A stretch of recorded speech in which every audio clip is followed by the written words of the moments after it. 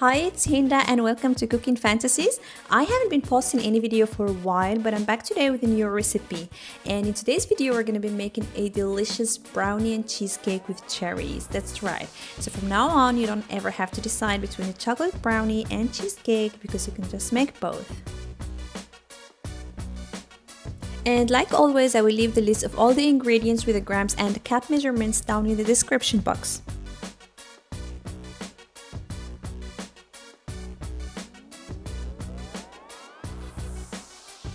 So let's start baking, and the very first thing we're gonna make is the brownie, as it makes the bottom layer of the cake.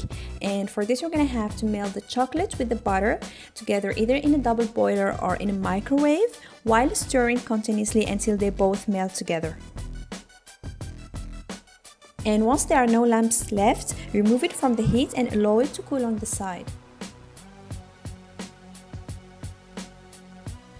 And meanwhile, I will pit my cherries because I'm using fresh ones. You can as well use canned ones or any other kind of fruits or berries that you prefer. Or you can just totally skip this part and do with just the brownie and the cream cheese. And now that our butter and chocolate have cooled, we're gonna start making the brownie batter. So beat the eggs with the sugar and the vanilla sugar or the vanilla extract until you get a white fluffy mixture. And as always, it is very important that the eggs are in room temperature to achieve this result. Then add the melted butter and chocolate to the batter and resume beating.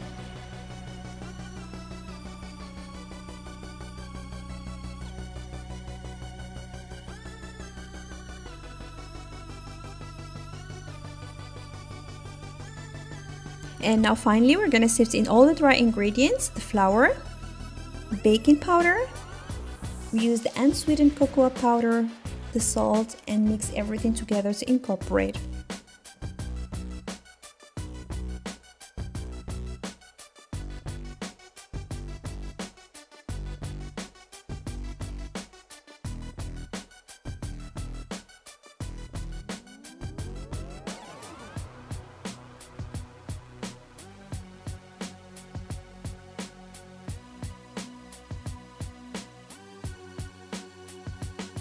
I used the 25 by 25 centimeters baking tin, that's about 9.5 inches, and you can as well use a round one if you prefer to, which I layered with some parchment paper, and I also covered the sides with butter and flour that it doesn't stick, and then it will be also easier to remove afterwards.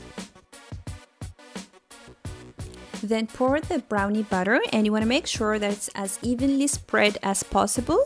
Then place it in the fridge to set while we are preparing the cheesecake batter.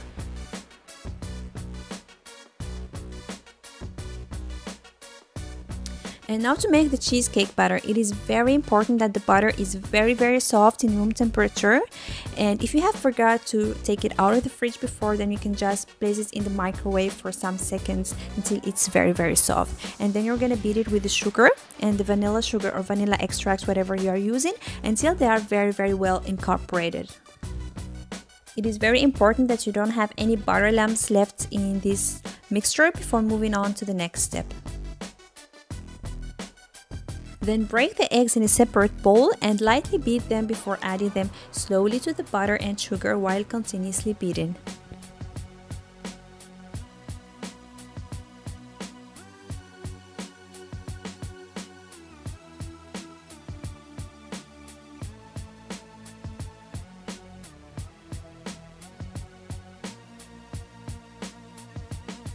And finally, add the cream cheese and the cornstarch and resume beating again until you get one nice homogenic cream.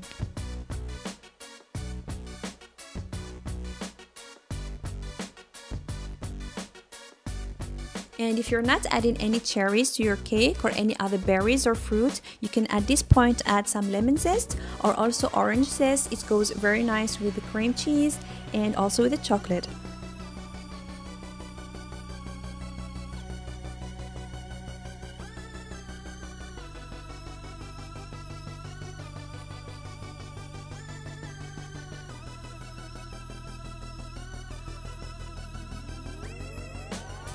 So as easy as that is our cheesecake batter ready. Now we're gonna have to pour it over the brownie batter, but do this carefully and make sure to use a spatula or whatever to spread it all over the brownie layer.